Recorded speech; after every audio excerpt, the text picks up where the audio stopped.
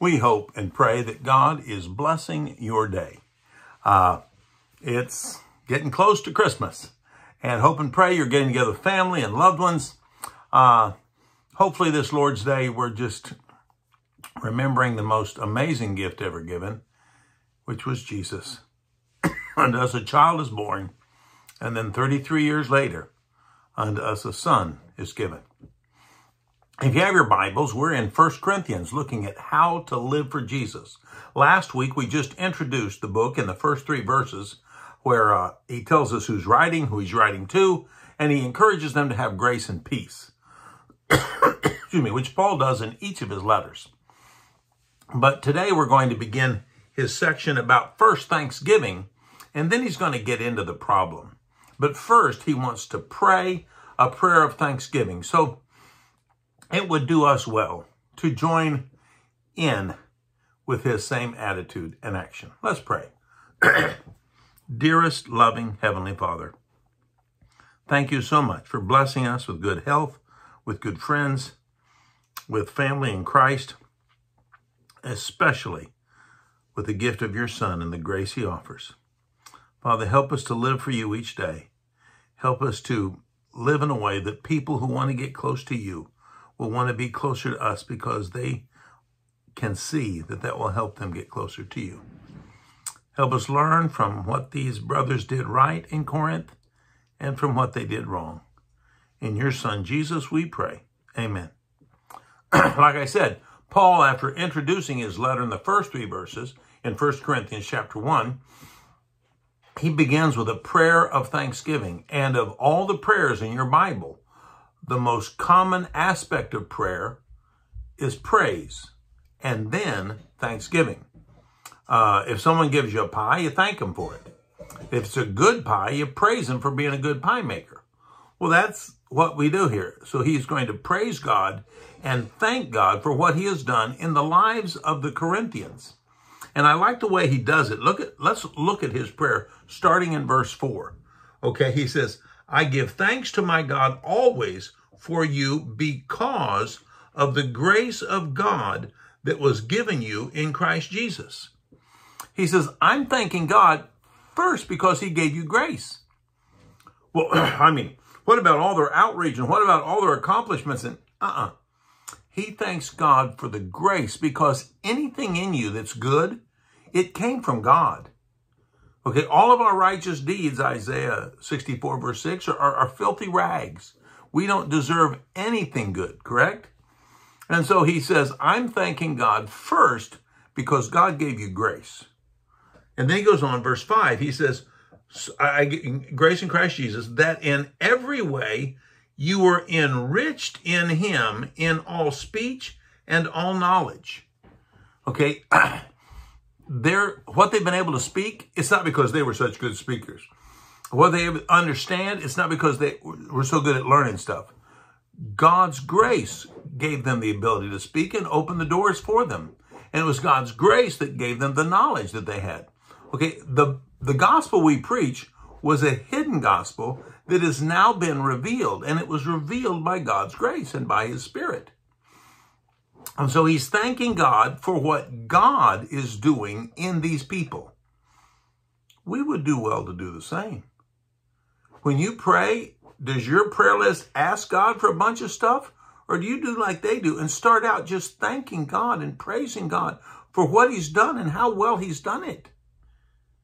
Okay, that's the way they prayed. And I think we would be enriched and the purpose of God would be advanced if we would learn to pray like this. Amen? Okay, let's go on. He says in verse 6, he says, even as the testimony about Christ was confirmed among you. We are short on testimony. Now, testimony was not designed for the service, for the church service. In fact, it's specifically stated that way in chapter 14. But the idea is testimony is how we call people to Jesus. Your testimony. See, the story of Jesus is just a history lesson without your testimony. It's just, what did Jesus do 2,000 years ago? Well, that's nice. What's he doing today? That's your testimony. And your testimony is not how rotten you used to be before you were a Christian. And your testimony is not how good you are now that you are a Christian. Your testimony is how amazing Jesus is and what he has accomplished in your life. It's the work of Christ, not the work of you, not the work of me. It's the work of Christ. And so he says your testimony about Christ was confirmed. How's your testimony get confirmed? Well, it bears fruit. And your testimony is true. In other words, when you share a story about Christ, it better be true. Because if it's not testimony. Testimony is telling people how amazing Christ is. What he has done that's amazing. And so when it's true and it's confirmed, that's great. And theirs was confirmed not just by the factual nature, but by the outreach. So many people were brought to Christ. Estimated up to 30,000 Christians by the end of the first century in Corinth. Great church.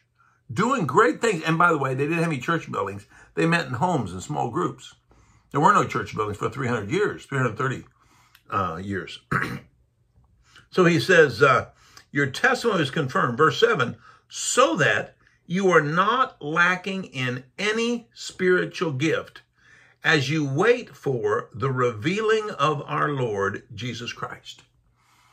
He says, y'all aren't lacking any spiritual gifts. Now, if you remember back in Acts 6, the apostles laid hands on 7 men. We call them 7 deacons, servants, appointed servants in the church. And these men were able to then do great miracles and wonders. Philip is one of them. In Acts 8, he goes to Samaria and preaches and does wonderful miracles. And a bunch of those people are brought to Christ, verse 12 and 13.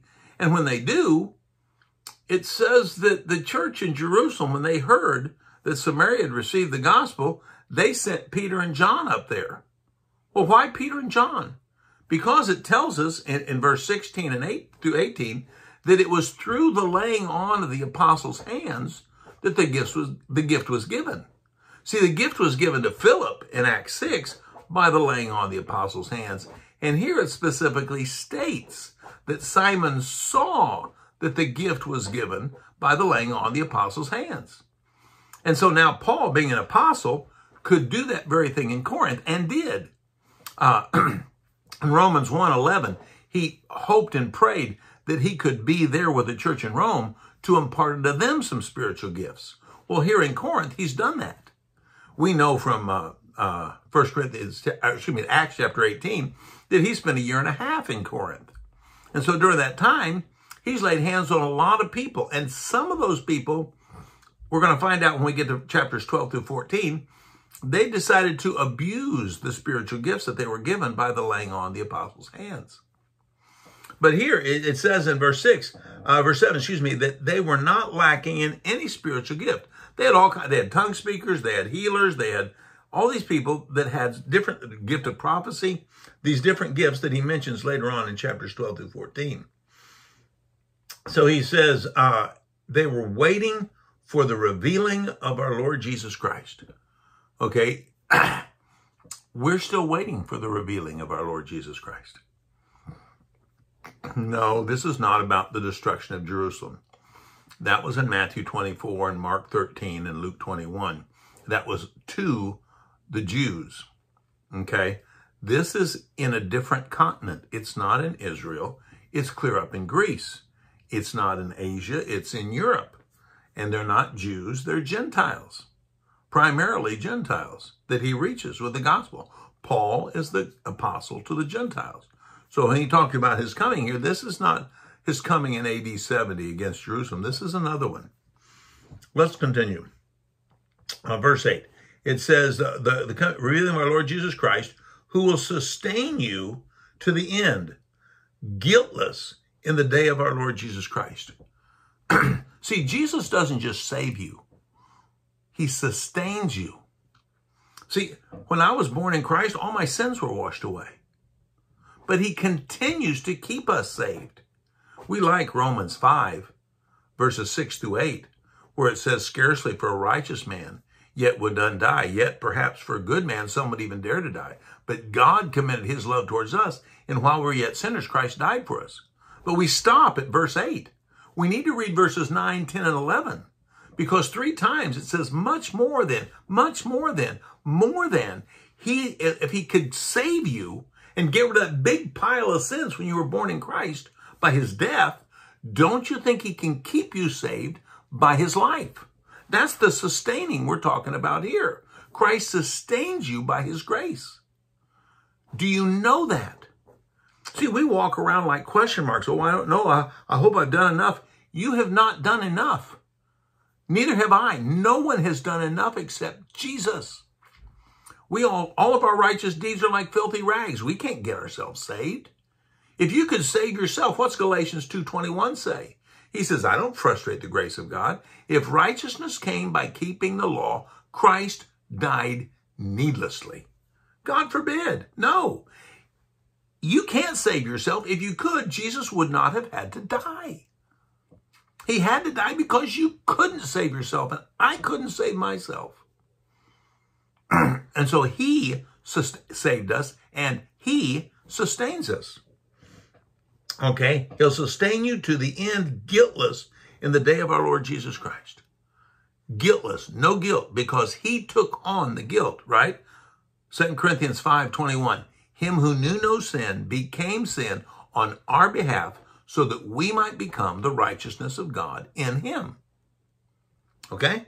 So he goes on then, verse 9. He says, God is faithful, by whom you were called into the fellowship of his Son, Jesus Christ our Lord. Okay? God's faithful. If he tells you something, is he going to stay true to it? If he says, I'm coming back, is he coming back? Okay? Everything he said, God's faithful. He's going to keep his word. Okay? He says, God is faithful, who called you into the fellowship of his Son, Jesus Christ, our Lord. Okay? God's faithful. He is not going to go back and renege on his word. It's impossible for God to lie. And so, if he said he's coming back, he's coming back. If he says he's taking us home, he's taking us home. If he said he's going to go and prepare a place for us, he went to prepare a place for us. I think he did that at the cross, and that's where he went to prepare it, but that's another story.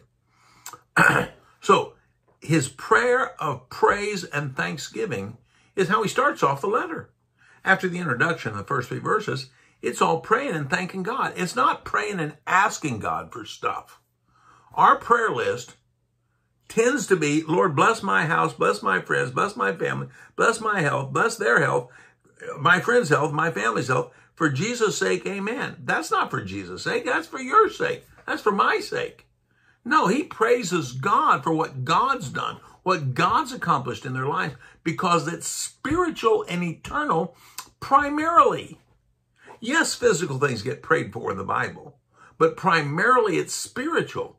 Why? Because that which is seen is temporal. That which is unseen is eternal. He's going to tell us that in the second letter, in chapter 4, verse 18. But here, he gives them this prayer of praise and thanksgiving in verses 4 down through verse 9. Right? That's kind of a quick prayer time for Paul, because he has to get to the problem. Someone has basically given him information about the church in Corinth, that there's a big problem there. Let's take a look at it, starting in verse 10. He says, I appeal to you, brothers, by the name of our Lord Jesus Christ, that all of you agree, and that there be no divisions among you, but that you be united in the same mind and the same judgment. Okay, if you didn't even read the rest of the paragraph, what do you know already? There's a problem in the church in Corinth. What's the problem? The problem is disunity. You know it's disunity because he's praying for them to have unity. He's praying for them to have, I'm appealing to you that you agree, that there be no divisions among you. Okay, that you be united. Okay, his call for them, He says, I want you to be one. What was Jesus' prayer in John 17? 6 times, I pray that you be united, that you be perfected in unity, that you be one, so the world will know that you sent. I mean, all that stuff he prayed for before he went to the cross, that's what he wants. He wants us to be one. He wants to be united. Your opinion on any subject should take a back seat to the unity of the body of Christ. If you think your opinion is so important that you need to split the church, you are sinning. Don't do that. It's the body of Christ, the unity of the body of Christ. So just from the very first verse, verse 10 here, you know that they've got a problem with this unity. And then he's going to tell us in verse 11. He says, for it has been reported to me by Chloe's people, by the people who are with Chloe. Basically, they had a house church. And the people that met with Chloe, some of them came to Paul and told him what the problem was in the church in Corinth. And so some of Chloe's people, that there is quarreling among you, my brothers. Okay, you guys are fighting with each other. Okay, I grew up, I have one older brother, one older sister, and 2 little brothers. There was quarreling between brothers. And Mom would sit us down on chairs, folding chairs, and we would open up our Bibles, and we would read 1 John chapter 4, last 3 verses. If you don't love your brother whom you have seen, how can you love God whom you have not seen? Okay? And we had to learn to love each other. We had to hug each other because she didn't want her kids to be fighting with each other. God doesn't want his kids to be fighting with each other. He says, I heard there's quarreling among you. They squeal on you. You're messing up. Quit it. And that's what he's going to have to deal with a lot in this lesson. Now, I love the way he does it. Look at the next verse, verse 12. He says, what I mean is that each of you says, well, I follow Paul, or I follow Apollos, or I follow Cephas, or I follow Christ. Okay. Hopefully we all follow Christ. But when you say, I follow Christ, in contrast to you following something else, yeah, be careful how you do that. I want to follow Christ with you. I want to follow Christ ahead of you. See, if you work out, the goal is not to just have this one arm get really strong. You want your whole body to be healthy. God wants his whole body to be healthy. You're not in competition with the other arm, okay? You're supposed to all seek to build up the body. And your goal is not to build you up. Your goal is to build them up. As we go on through the letter, we're going to find out, well, like in Hebrews, your goal when you get together with the church on the Lord's Day, never does it say you go to church so you can be built up. Never tells you to go to church so you can be built up. It says you go get together with your brothers and sisters so you can build them up. Now, if you do that, you get built up. But the goal is not for you to be built up. The goal is for you to build them up because that's how you get built up and how they get built up and how the body as a whole gets built up, which is what God wants. That's what we want. That's what Paul wants in this letter. And he's heard from Chloe's people, there's a problem. I'm of Paul, I'm of Apollos, I'm of Cephas. No. Now, we're going to find out later when you get to chapter 4, verse 6, it wasn't Paul. It wasn't Apollos. Paul says, I'm applying this to me and to Apollos just so that I don't make you guys look bad. Okay? Let's say they had some scoundrel in the church there that was a Diotrephes, like in 3 John, okay, who loved to have the preeminence among them, the guy in Ephesus. Well, if they got a guy like that in Corinth, Paul could have called him out by name. That would have been asking for trouble. And so Paul says, instead of calling him out by name and the other guy who's also being divisive, calling him out by name, instead of calling him out by name, I'm going to put it on us. Put it on me. Put it on Apollos. Put it on Peter. Okay? We'll take the heat. It's 3 of you guys over there. You guys are dividing up the body of Christ. But I'm not going to point you out by name because I want you to humble yourselves before God. So in chapter 4, verse 6, he says, no, it wasn't Paul. It wasn't Apollos. It was you guys. And I'm not going to say your name because I don't want you to be remembered through all eternity for being the scoundrels that messed up the church in Corinth. So he doesn't. I think that's great. So he says, verse 12, he says, now what I mean is when you say, I follow Apollos, I Paul, I Cephas, I follow Christ, you're choosing loyalties. Don't do that. There's one body, and we're all supposed to be part of it. Well, they don't teach what we teach. Well, they're wrong. So are you. So am I. We're all wrong. The only one who's right is Jesus because he himself is our doctrine. Okay? There's things you can do and that you know about Jesus that I don't know. I want to learn them. If you can share that with me to help me walk closer to God, I want it. And if there's something I can share with you that'll help you grow closer to God, I pray that you want it. And we're all growing together towards God. Yes, I fall short. Yes, you fall short. But we can all grow together. Not this loyalty, well, I follow Apollos, I follow Cephas, I follow Paul, I follow... No. We're all generic Christians. I'm a Christ follower. Hopefully you're a Christ follower. All of us. Okay. So let's go on. Verse 13. Is Christ divided? Now, what he does here, he learned a lesson from Jesus. When Jesus found a group of people or individuals who didn't understand what they needed to understand, instead of telling them what they needed to know, he would ask them questions that would call them to change their own thinking. Well, that's what Paul is doing here in verse 13. He says, is Christ divided? Rhetorical question. No, Christ is not divided. There's one body and one head of the body, so no, he's not divided. Still in verse 13, he said, was Paul crucified for you? Well, no, Paul wasn't crucified for you. He says, then Paul wasn't, Apollos wasn't, Cephas wasn't. Don't you choose these loyalties? Now, again, it's not Paul, it's not Apollos, it's probably not Cephas. It is some people there that we're going to find out later in 2 Corinthians that consider themselves super apostles. Okay? And Paul's going to call them on the carpet. But we have a while before we get there. But he says, was Christ crucified for you? No. I mean, were these guys crucified? These guys were not crucified for you. Paul wasn't crucified for you. I wasn't crucified for you. Okay? So he goes on. He says, or were you baptized in the name of Paul? Now, Paul's laying all this on himself.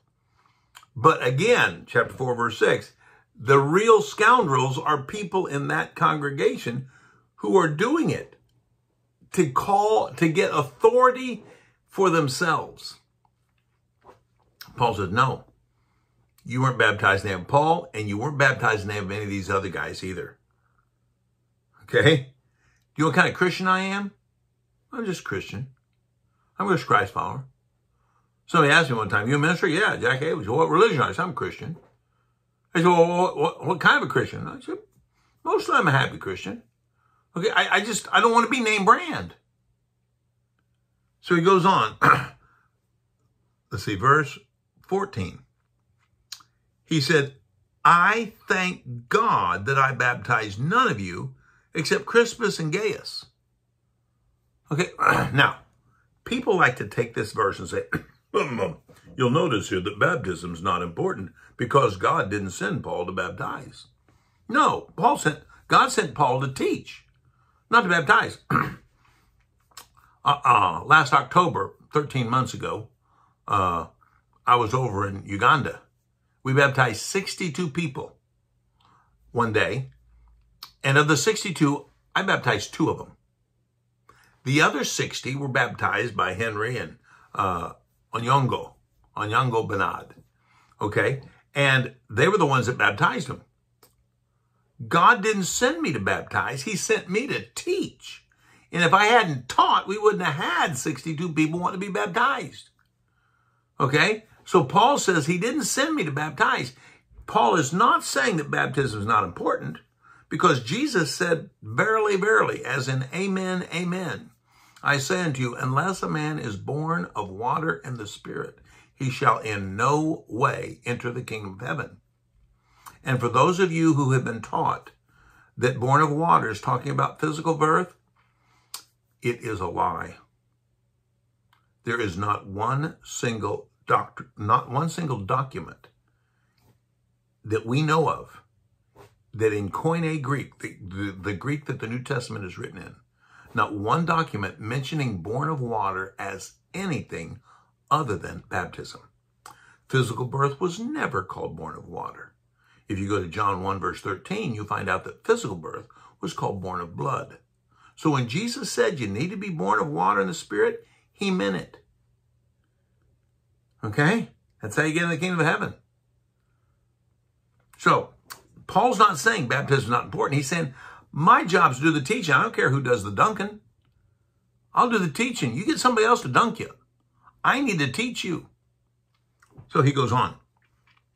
I baptize none of you except Crispus and Gaius. Now, he's going to oops and mess up on one of the household of Stephanus. He forgot about them, but we'll get to them. He says, so that none of you may say that you are baptized in my name. See, when I go over as a missionary and I talk to those people, I don't want them to be able to say, oh, I got baptized by the American missionary. No, I don't want their faith to be in me. I want their faith to be in Jesus. So it's better for them if I don't baptize them. I want one of their people to baptize them so that they don't have this misplaced loyalty to an American. I want them to have their faith in Christ. And so Paul says, I'm glad I didn't do the baptizing, that other people did it. Let's see, go on. He says, now, by the way, verse 16, oops, I forgot. I did baptize also the household of Stephanus, but beyond that, I don't know whether I baptized anyone else. Okay, oops, I forgot. Paul wasn't a good record keeper. He didn't have the list that he sent into Firm Foundation, told how many people he baptized. No, he just taught him and let God take care of it. He says, verse 17, he says, for Christ did not send me to baptize, but to preach the gospel, and not with words of eloquent wisdom, lest the cross of Christ be emptied of its power. He's going to go on later on in chapter 2 and say, I determined to know nothing among you except Jesus Christ and him crucified. 2 verse 2. He says, it's not about eloquent words. It's about Jesus. What I want to do is convince you that Jesus is so amazing that you are willing to deny yourself, take up your cross, and follow him wherever he would lead you. That's what I want. That's what he wants. That's what he asked people to do. That's what he told people to do. In Mark 8, verse 34, Matthew 16, verse 24, and Luke 9, verse 23. If anyone will come after me, let him deny himself, take up his cross, and follow me. In Luke, he added the word daily. But the thought is, it's about us surrendering our lives to Christ. And so Paul says, I'm not sent to baptize. I'm sent to preach. The gospel will have its effect. And when you find that, when Philip preached Christ to the Ethiopian in Acts 8, the Ethiopian said, hey, here's water. What hinders me to be baptized? Okay, I want to teach Christ in a way that people want to surrender their lives to him. Yes, baptism is wet and messy and humbling. But God chose wet and messy and humbling. That's what happens. Romans 6, 3 and 4. 1 Peter 3:21, and a whole bunch of others. I want you to be one body in Christ. He wants all of us to be one body in Christ. He especially here wants the church in Corinth to be one body in Christ. And he's going to get some more. He's going to spend a lot of time in this letter dealing with that. But that'll have to wait till next week. May God richly bless you and Jesus give you peace in your believing.